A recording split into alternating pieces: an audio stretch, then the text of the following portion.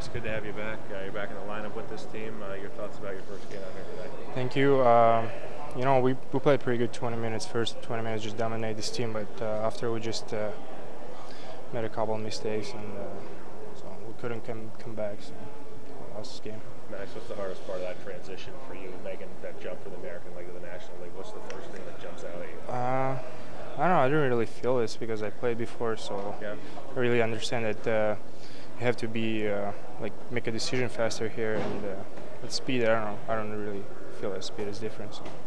How tough is it playing in a fourth line role when in the American Hockey League you're getting more minutes and you're playing more of a scoring role? I understand that I'm not gonna play play a lot here right at the beginning, but I just trying to play every shift hard as possible, so make something happen, so make a chance to score and play hard and play good.